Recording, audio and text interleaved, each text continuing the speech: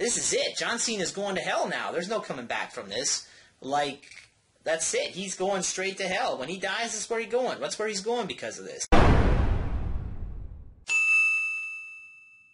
What's up, guys? It's time for another Raw review. WWE Monday Night Raw episode for April 29th, 2013. And what a roller coaster ride this Raw was. There were points that were really, really good, and then there were other points that were fucking awful. And then there was the John Cena Make-A-Wish segment that I have a lot to say. So we're going to get to that pretty quickly.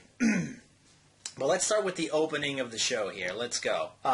Like this video, subscribe to my channel. Each one of those I get really helps me out, and I appreciate it. So, show opens with a triple threat match. Dumbest fucking triple threat match I've seen in a long time. You got Ricardo Rodriguez versus Zeb Coulter versus Big E Langston. And the winner of the match gets to determine the stipulation for the Triple Threat World Heavyweight Championship match at the upcoming pay-per-view Extreme Rules. And I understand what they were going for here. It was supposed to be like a humorous match. And parts of it were kind of funny, but what a garbage fucking way to open your show. Like, if you're not a fan of the product and you're changing channels and you see this gigantic 3-hour show starting, so you want to tune in to see what's going on, and you see a fucking guy with leopard print pants in Ricardo Rodriguez and Zeb Coulter, who's a fucking old man with this gigantic fucking handlebar mustache, you're going to turn the show off. I'd be like, what the fuck am I watching? Off. And even if you are a pro wrestling fan, you still might look at that and say, what the fuck am I watching? Off. So, it was a stupid way to open the show. And, Ricardo Rodriguez won the match, even though Big E Langston was in there, so, whatever. It was a joke match. But it had, like, serious implications, which were revealed later on. But it was a dumb way to open the show, in my opinion. Alright, so, next up is the much talked about John Cena Make-A-Wish segment. And, first of all, let me get started with, I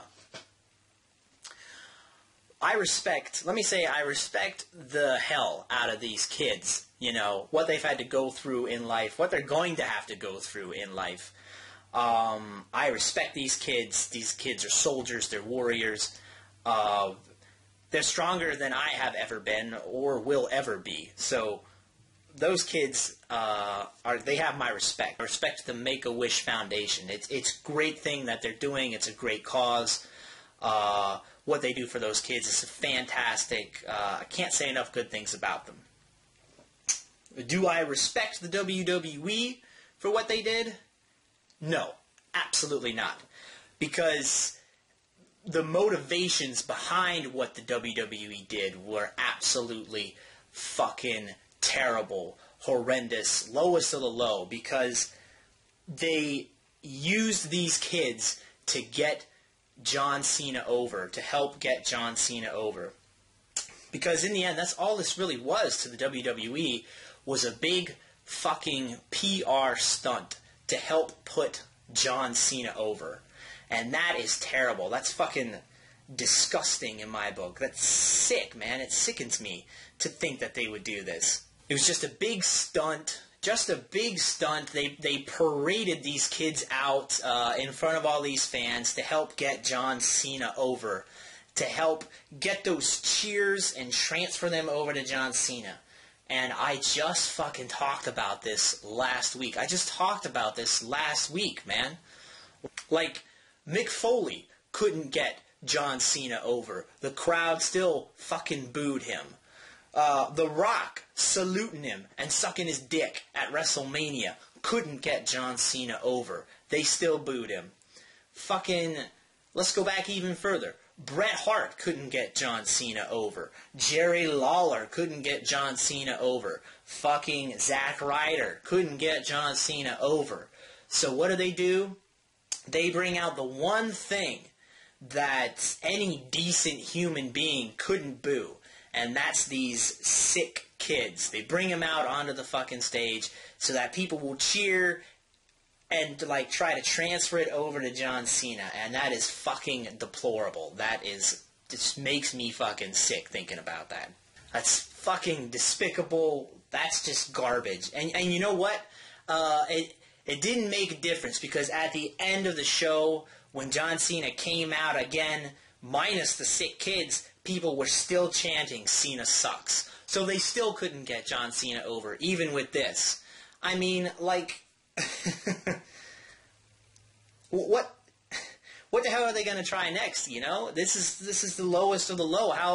How much further down can you get? Are they going to bring out fucking, like, infant babies dressed up in John Cena attire next? Are they going to strut out with these 9-month-old, 10-month-olds? Are they going to bring out a pregnant woman, a fucking gurney, and an ultrasound machine, and like display the ultrasound up on the fucking Titantron, and show a picture of the unborn child with John Cena attire digitally superimposed on top of its body?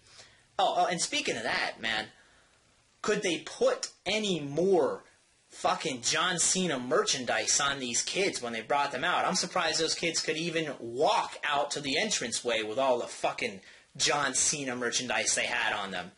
It was nothing. It was the biggest John Cena commercial I've ever seen in my life. Nothing but a gigantic PR stunt to put John Cena over and to sell his fucking merchandise. I mean, he had like 10 pounds of John Cena gear on him, man. The wristbands, the headbands, the fucking t-shirt, the probably fucking underwear, and the fucking cologne that John Cena has. If you got in there and you could smell him, fuck.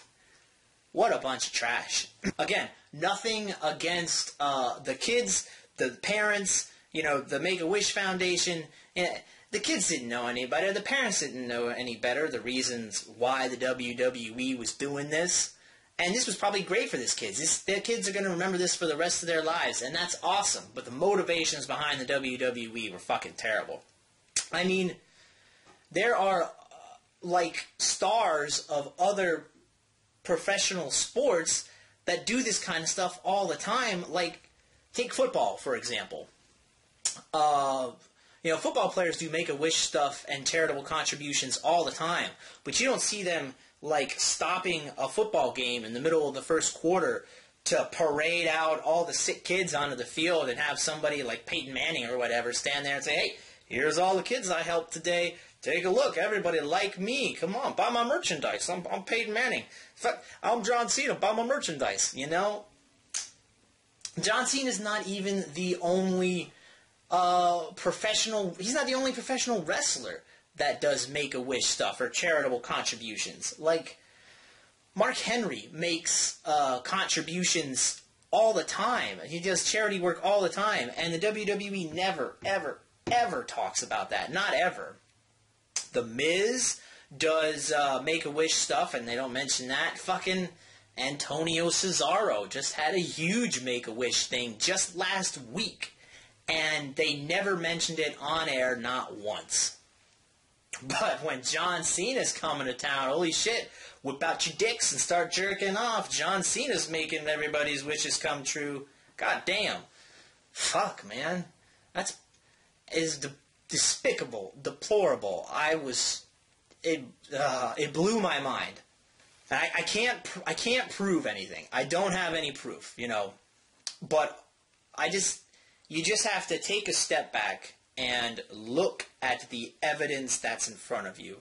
The weeks and the months and the years that the WWE has been trying to use other guys to put John Cena over, and it hasn't worked.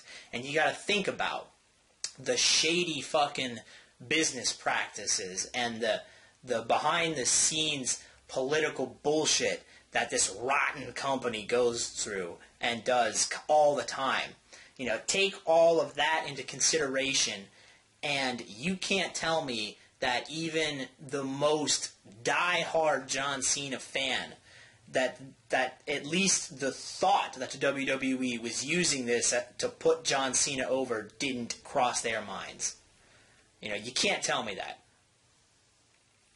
Because that sure as hell is what it looked like. I mean, I can't be the only one that thinks that. I just can't be. You know, and I'm not. I've looked at the forums since Monday night, and there's a lot of other people out there saying the exact same thing. Big fucking PR stunt to put John Cena over, and it makes me sick. And you know what? This is it. John Cena's going to hell now. There's no coming back from this. Like, that's it. He's going straight to hell. When he dies, that's where he's going. That's where he's going because of this. So, it's just made me sick to my stomach. Fucking despicable, deplorable.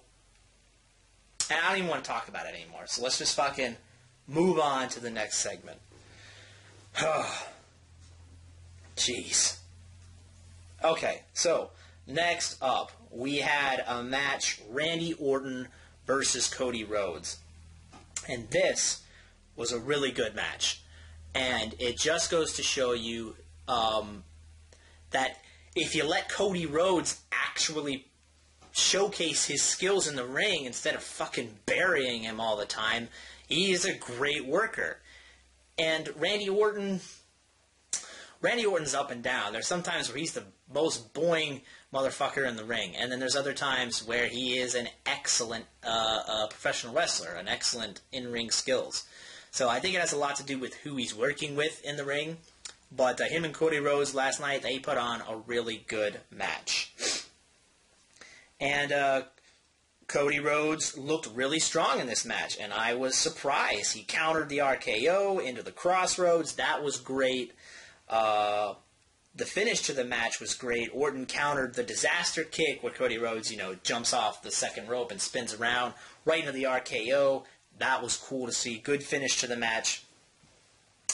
But I have two problems with this match. One is Cody Rhodes.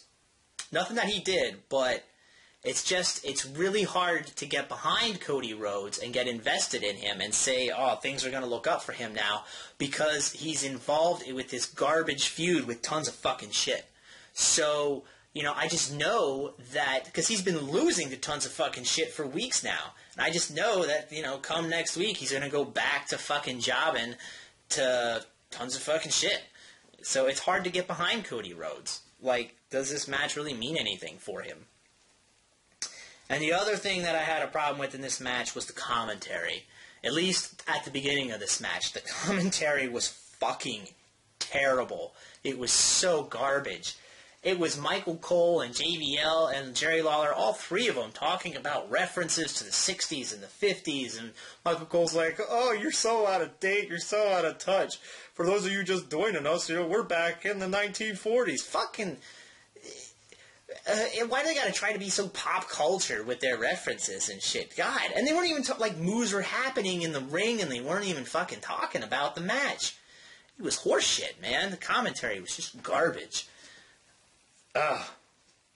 But the match was good, at least. So maybe watch the match on mute. Maybe you'll get more enjoyment out of it that way. Alright, next up was one of the Bellas versus one of the tons of fucking shit dancers. And I don't really care what happened. The Bellas looked good, so, again, put the show on mute and watch it to see how hot the Bellas looked, and that's about it. Next up was a promo by The Shield, and the promo was very good. I liked it. Seth Rollins, Dean Ambrose are really good on the mic. They have excellent mic skills. They're very captivating, especially Seth Rollins.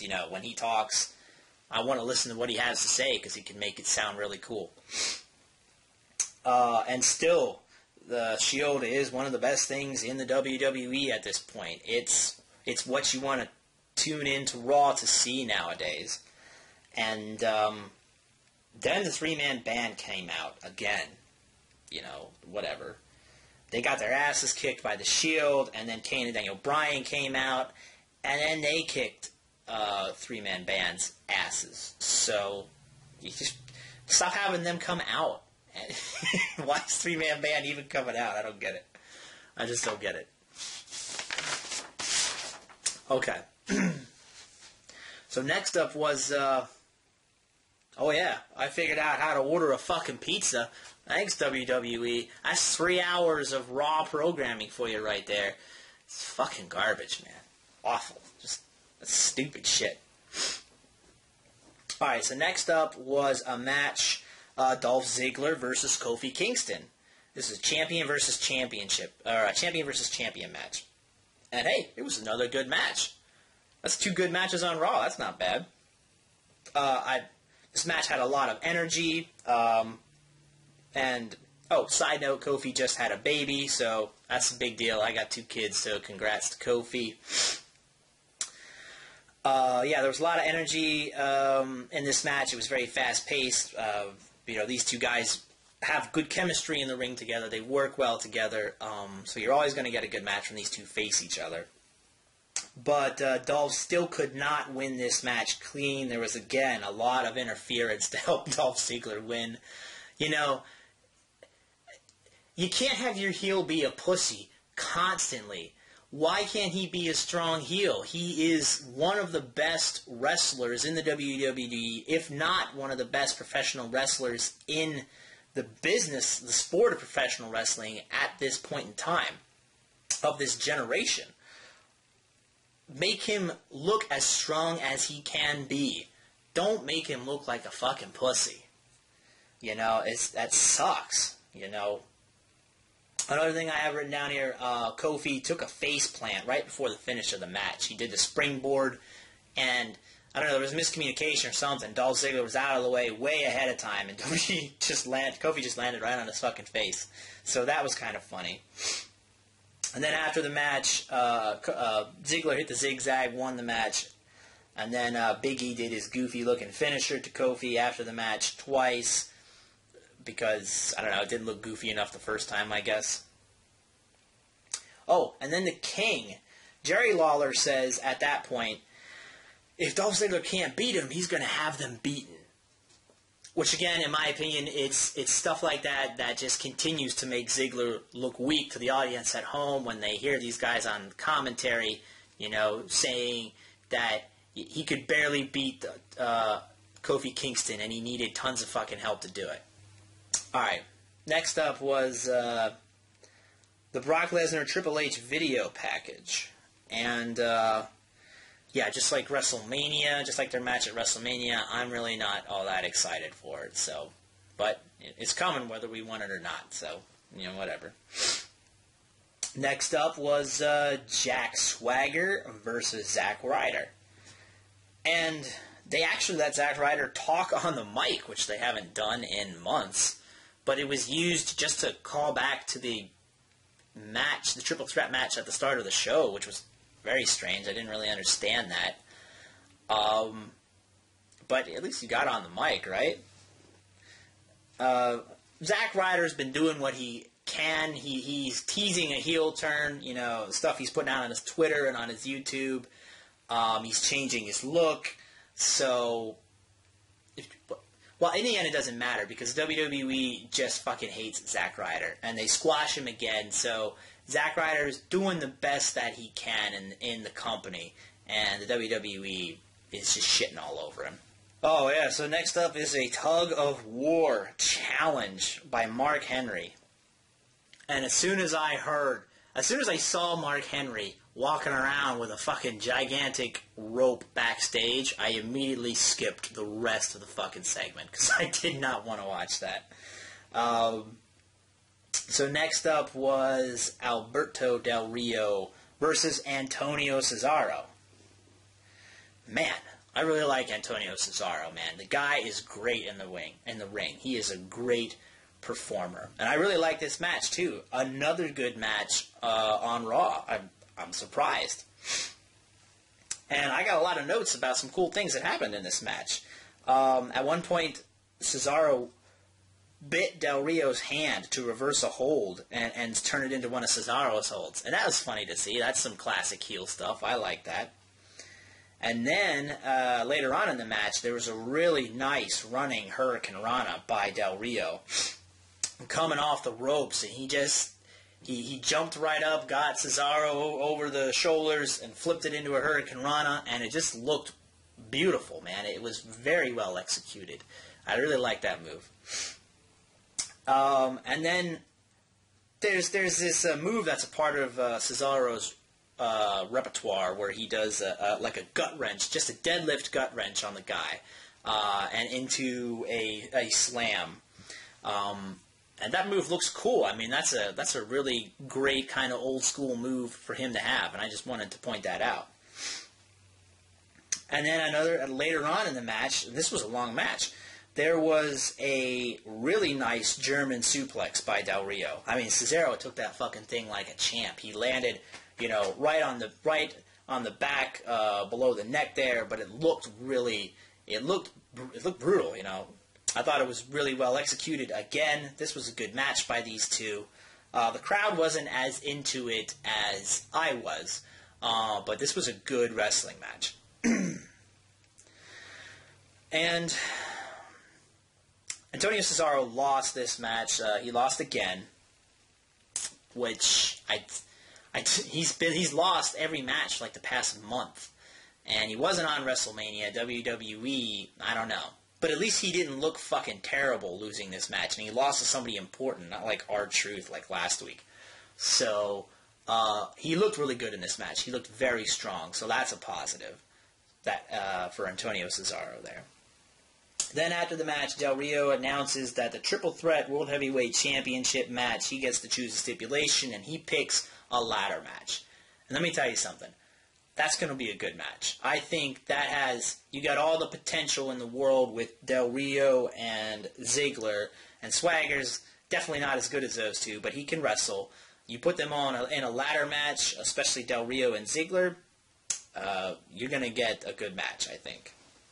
It's going to be pretty cool. Alright, so, again, roller coaster. You got your highs, and then you're down to your fucking lows immediately. A Fandango Great Khali dance-off. And you know what? As soon as I heard the announcers say that, I skipped the fucking segment, because that's not even worth my time. I'm not going to watch that shit. That's fucking stupid. So after that, then, is the main event.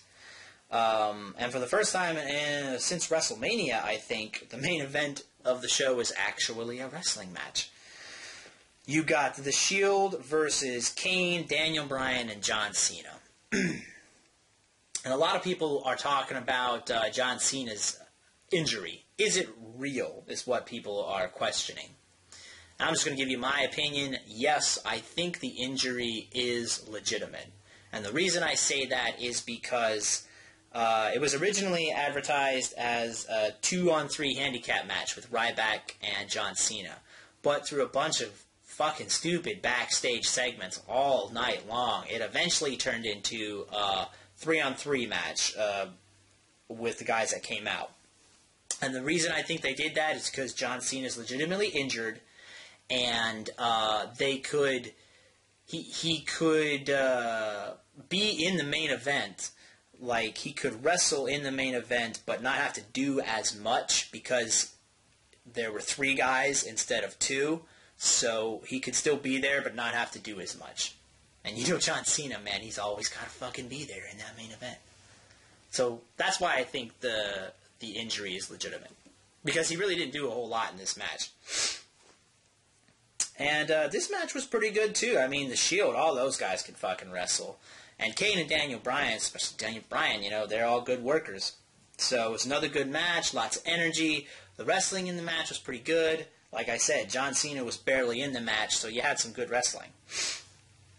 And then eventually John Cena did get the tag into the match, and he did his 5 moves of doom, like fucking immediately. And then he goes for the fireman's carry, and then his leg gives out, and then Roman Reigns gets a big-ass spear on him and pins John Cena. Now, a lot of people are saying that John Cena finally got a legit pin. Somebody went over clean on John Cena. Hooray. You're wrong. I'm going to tell you why you're wrong. Because I can guarantee you that next week on Raw, John Cena is going to come out and say that if it wasn't for his injury, if it wasn't for his heel, he would have won that match. I guarantee you. If he doesn't say it, the announcers are going to say it all night long. And that's going to be the reason why. So he'll have that excuse. As always, I think, now I will say this is the closest thing to a clean win that we've gotten from John Cena, or over John Cena, since Rock versus John Cena at last year's WrestleMania. That's right, an entire fucking year without a clean win. Or anything close to a clean win, because I don't count this as a clean win. But I don't think we're going to get much closer than that. So, anyway, after that, Ryback comes out at the very end. And at this point, he looks even more like Goldberg than ever before with his jacket and his hat. And he's staring down John Cena from the ramp. So, overall, this Raw was really good. I mean, you had 3 great matches and a pretty decent main event. So to get that much quality out of one episode of Raw nowadays is pretty rare. I mean, those are few and far between. I can't even remember the last time a Raw was this good. So, yeah. But you know what? Even though all this good stuff happened on Raw, the one thing that I'm going to take away from this episode is this is the episode of Raw that John Cena picked up his one-way ticket to go straight to hell. Absolutely. I'm going to remember this 10 years from now. I'm gonna be going up to people. I'm going to say, hey, you remember that Raw when John Cena brought out those sick kids to help get him over? That's fucking despicable, man. That's terrible. And, John Cena's going to hell for that. Just terrible. Alright, so that's going to do it. Thanks you guys for watching. Again, like this video, subscribe to my channel. I really appreciate that, and I will see you guys next time.